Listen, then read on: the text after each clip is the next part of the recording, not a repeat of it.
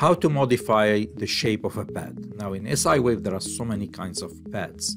Some of them even have vias in the lower layers, but the majority of them they have only a pad in the top layer or the bottom layer. Some shapes of these pads can be modified by modifying the points.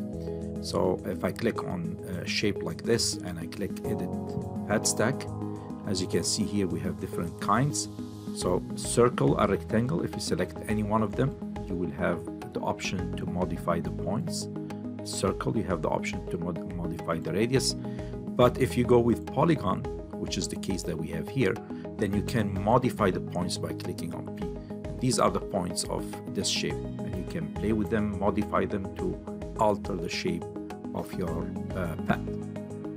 Thank you, have a nice day.